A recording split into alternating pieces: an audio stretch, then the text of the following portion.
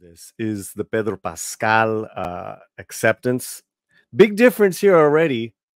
Pedro's on set working. He's got a job. Yeah. He is the most hardest working man in Hollywood. Yeah, did you see that video where he's on the panel with Rory Culkin and these other actors? No. And he shows them how he memorizes lines. And he brings up a piece of paper, and it's code. Like, it's the first letter in each word and the last letter of a line. So it's the first and last. But it's just, and that's how he memorizes. Pretty cool.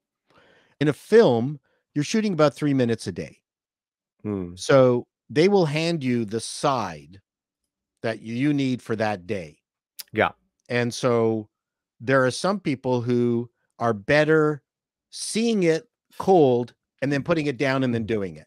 Yeah. Because once you start committing to the lines and the words, it's sometimes easier to start stumbling because what you're spending all your time trying to remember every single word. I'm actually, well, I was better at taking the script away and memorizing it as to the best of my ability. That memorizing a script was never my strong suit. And now I can't remember barely my name.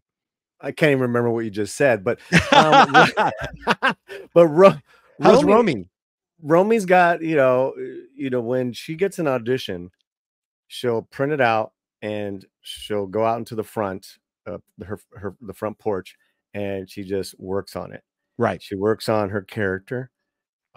She works on, what's her motivation for said lines, said scenes. And, that's a trained actor. That's, so she takes it very seriously. You have to put in so much work just to compete. So I don't know. I just thought that was really cool that that Pedro shared that with his other actors. Where Culkin I think that's great. I found the trick to landing almost every single role, and that was to because when they're auditioning you, they aren't entirely certain of the script, and they're not totally confident. So I would rewrite my section and make it funny and add a thing that, because also they've now heard 30 other actors say the same lines. They're bored. Yes. So I go in, change it, and have some fun with it. And they go, "Whoa, oh, that's great. Never thought of doing that." And even if they don't take my changes, which why would they? Yeah. They remember it. It's a relief. I get the job.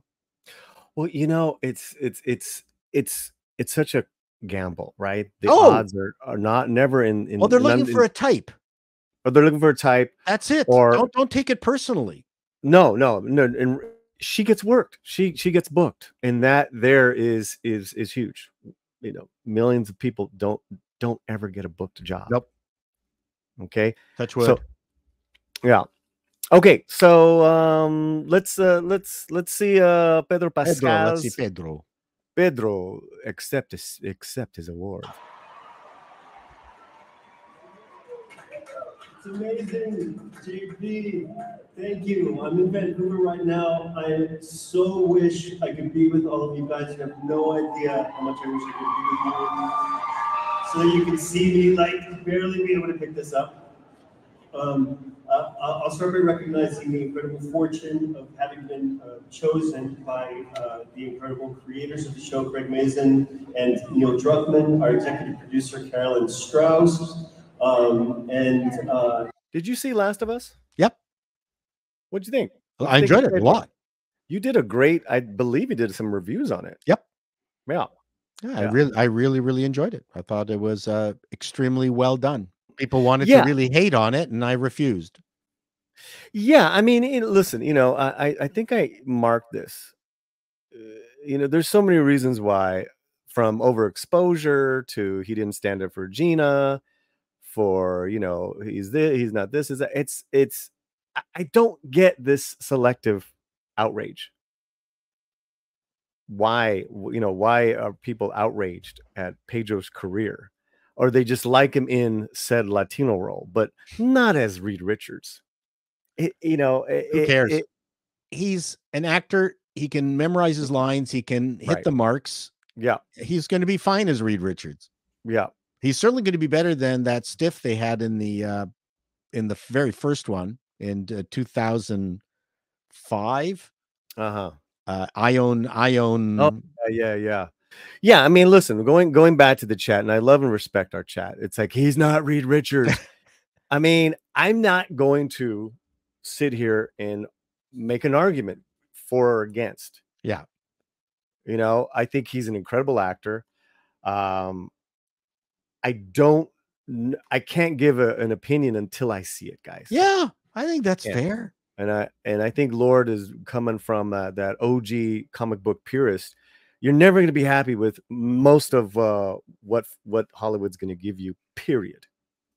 So, yeah, Jennifer Lawrence as Sue Storm would be good. I think Vanessa Kirby's gorgeous. Yeah, she's going to be great. She's going to be great. Okay, so all right.